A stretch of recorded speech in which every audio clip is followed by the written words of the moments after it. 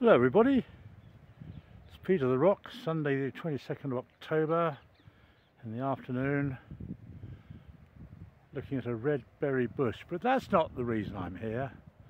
The reason I'm here is this big, rather imposing building in front of me.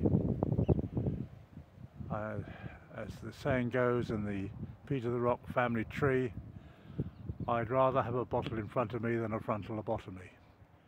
Which is completely irrelevant, but this is, or used to be, the HQ, one of the HQs of the British Secret Services in World War II, and not as famous as Bletchley Park, not as big, and not used for the same reasons. A few captured German POWs, that's prisoner of war, were held here and interrogated.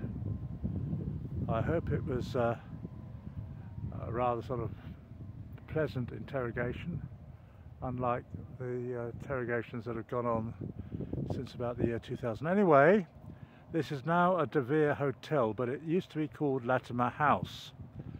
The most famous resident who was incarcerated was a chap called Rudolph Hess.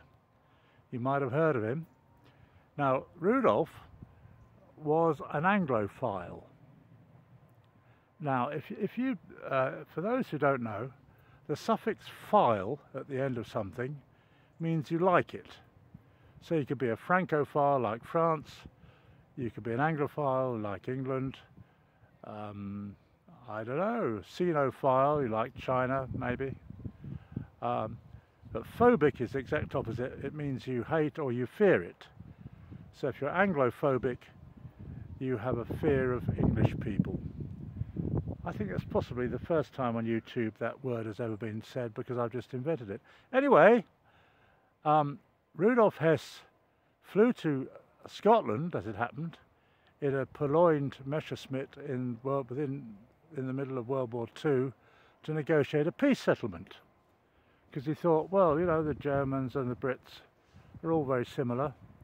And we come from the same Anglo-Saxon stock originally, I think. A lot of our kings were German, George I, II, III and IV, varying degrees of Germanic ancestry. Prince Albert was a German, the great-great-great-great-grandfather of our present King Charles III, and so on. Anyway, he had this grandiose idea to fly to Britain and negotiate a peace settlement which would have ended World War II. His plane crashed in Scotland. I think he demanded to see, it might have been Lord Clarendon, something like that, because he thought this chap was also in favour of a peace settlement. But he was arrested, of course, and he was brought here and questioned. I don't know quite what they got out of him, whether he revealed any secrets or not.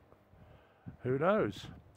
But anyway, at the end of the war, people thought, well, what are we going to do with this chap? He's not really a bad guy, because he wanted to end the war. Well, they put him in a prison in Berlin, which was getting divided into 4 sections: Russian, American, German and British. And there was a Berlin Wall put up in the 1960s. And in this mess, there was a prison called Spandau Prison,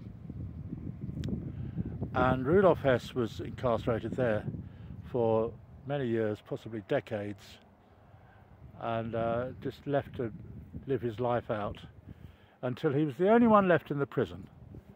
And the Brits, the Russians, the Americans, I think the Germans were involved, might have been the French, took it in turns to guard him, which couldn't have been very difficult really, because they obviously had more guards than prisoners, only had one prison.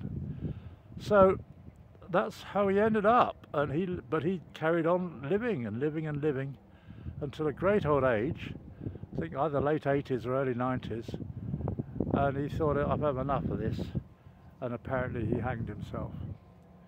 But at one time he was a resident, I use the word in inverted commas, of this place here, Latimer House. And you can imagine the interrogations by the British Secret Service. Hello boy, what are you doing flying into Scotland? We know you're here to get some secrets. 999. Ik was flying into Scotland to negotiate a peace settlement for WWII. Oh yeah, yeah, pull the other one, matey.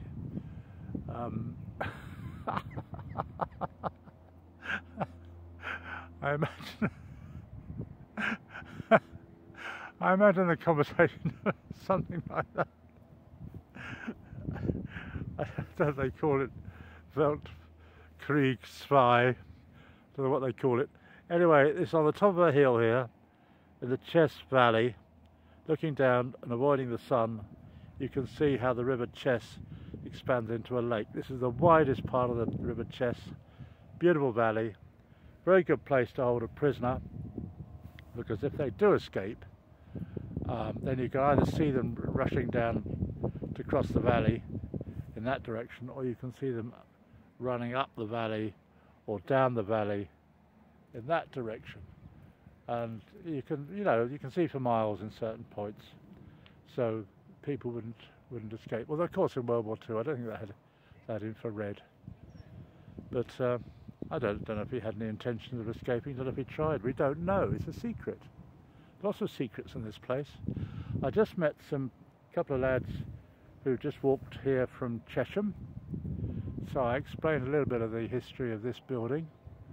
And one of them suggested that it would be nice to actually see the cell in which Rudolph was held. And I said that it's very unlikely that it's still a cell, this place being a hotel. And even if guests don't, use the right fork and spoon, they're usually not incarcerated these days. Just one last comment on the word Anglophile. There was a film called Philomena.